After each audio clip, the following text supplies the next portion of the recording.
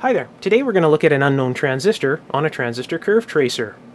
And this is a B&K 501 here. This is the curve tracer.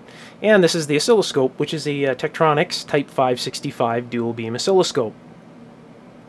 Now, transistor curve tracers are really helpful in trying to just determine house part numbers, or if you've got just transistors or FETs laying around and you don't know their gain, the best thing to do is to have one of these things around and throw it in a curve tracer, and away you go, and you can figure out its a dynamic gain and static gain and all that kind of stuff.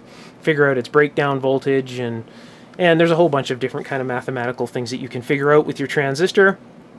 Today we're going to focus on AC current gain or dynamic current gain, and we're not going to do the static current gain or DC today. We'll just focus on the dynamic current gain of this transistor here.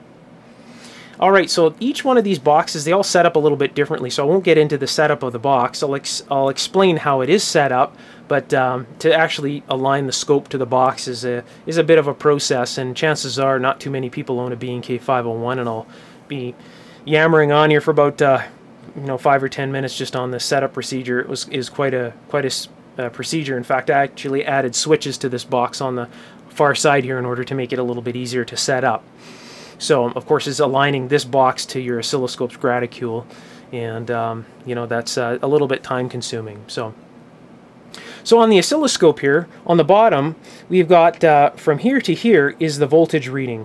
So on the horizontal axis here, we've got 0 and we have 10 volts here, the center point being 5 volts. So it's 1 volt per box on the bottom, and that goes from the beginning here to the end.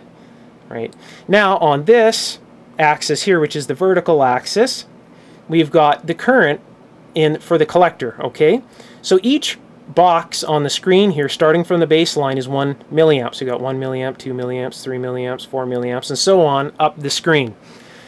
And the actual steps you see here, this is 0, 1 step, 2 step, 3 step, 4 step, and up the screen, that is the base current.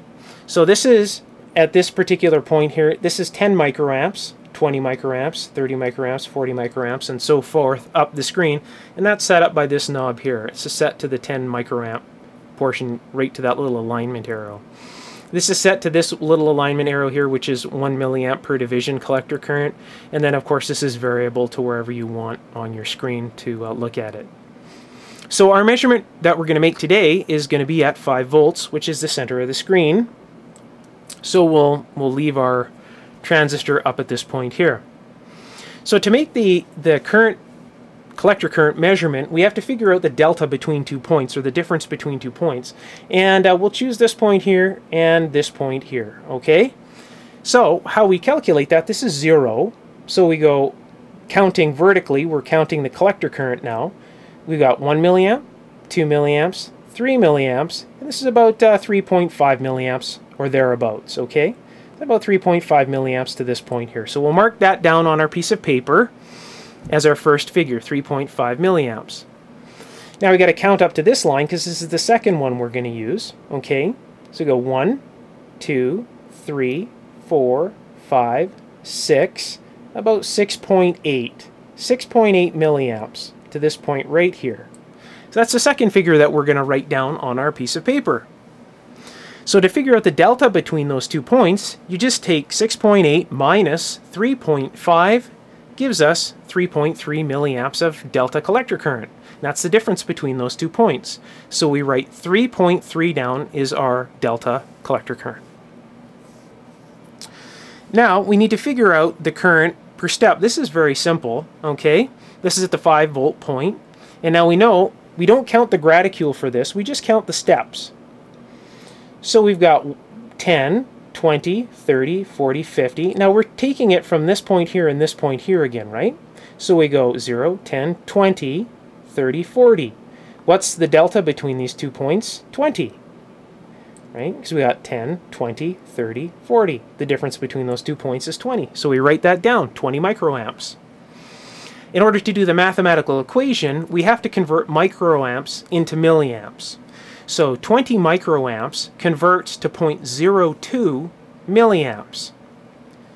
Now, in order to finish the equation, we take our collector current delta, which is 3.3 milliamps, and we divide that by our delta base current, which is 0.02 milliamps, And we end up with a figure of 165. So that our HFE is 165 at 5 volts, because we took it at this point here on the screen. If we took it anywhere else on the screen, it would work out to be a little bit different, because you can see the lines, the actual steps, don't follow the graticule evenly. So it would be a little bit different at this point than it would be at this point, but we used the 5 volt point to calculate this. And that's just how simple it is to calculate your transistor's AC current gain. I hope this was helpful. If it was, give me a thumbs up, and down the road I'll have a lot more different kinds of measurements with different gear, and might even go into this curve tracer a little bit more and look at FETs and larger power transistors and so on and so forth. Okay, see you later.